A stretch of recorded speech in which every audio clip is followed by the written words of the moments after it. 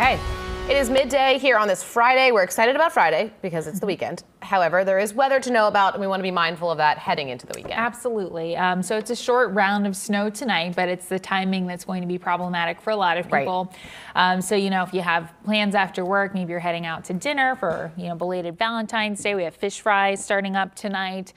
Even just after school sports with the kids, you will run into that snow.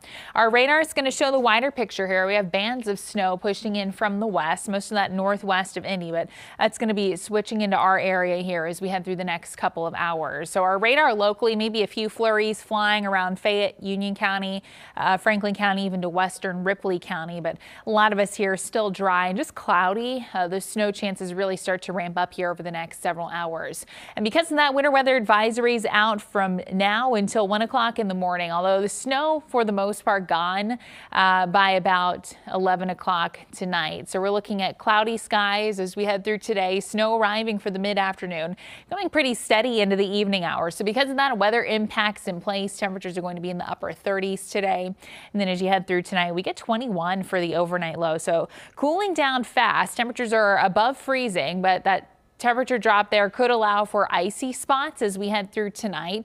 So there will be times of wet roads, but those heavier bands potentially overwhelming those warmer pavement temperatures, so allowing for some areas of slick travel tonight, and again icy spots through tomorrow morning. Cold and breezy tonight with temperatures falling again to the lower 20s. So your future cast here over the next couple of hours is going to show that snow moving in from the west really overtakes the 275 loop areas through Hamilton County as you head towards 6 o'clock tonight. So notice the darker blues here. That's where some of those heavier bands are going to be. And anywhere that we see those heavy bands of snow, that's where snow could potentially overwhelm some of those warmer pavement temperatures. So we're watching for that as we head through tonight. You can see widespread snowfall here. As you head between 7 and 8, and then between 8 and 9, it's going to start to come to an end pretty quickly. And I think just tapering off as some flurries as we head through midnight. You can see starting things out tomorrow, the mix of clouds and sunshine, again, those icy spots. So I would say a widespread 1 to 2, possibly even up to 3 for some communities here.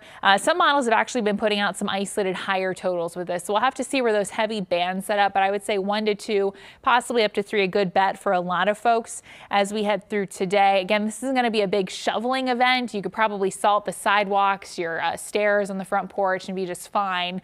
But there will be potential for icy spots, especially on those elevated surfaces, some of the secondary streets that aren't as traveled here as we head through tonight and into the early part of tomorrow. So tomorrow afternoon, really cold, 29 degrees.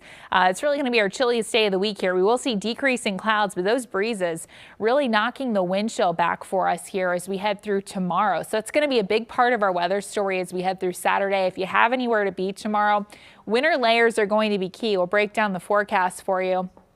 As you're starting things out in the morning, I think it's going to feel around 12 to 13. As you head through the daytime hours, notice those wind chills only warming to around 15, 16 degrees.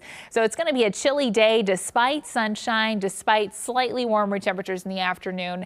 And we're sticking with those teens for wind chills into the evening. So dress warm, but we've got one day of this, then it's going to get a little bit better here as we head into next week. We've got President's Day on Monday, 52, middle 50s on Tuesday, and then low 60s on Wednesday. It's going to be our only chance for some wet weather there as we head into the middle and even late part of the week. Kelly, Megan?